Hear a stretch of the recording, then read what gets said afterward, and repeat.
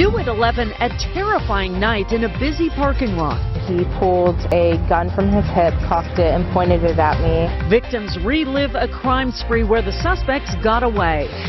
Searching for a plane that plummeted into Lake Washington. How lucky were you that day? Damn lucky. Damn lucky. KIRO-TV takes you diving for history and mystery. And a Seahawks overtime thriller. We are live in Santa Clara for reaction to tonight's close win.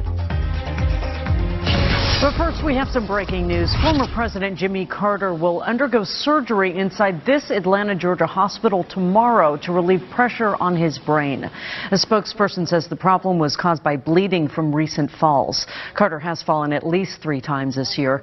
The 95-year-old was most recently hospitalized 3 weeks ago after fracturing his pelvis. He's said to be resting comfortably tonight with his wife, Rosalyn.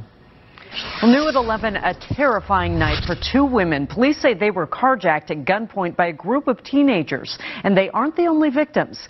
KIRO-7's Michael Spears is live right now in Renton, and Michael, police are still searching for those suspects.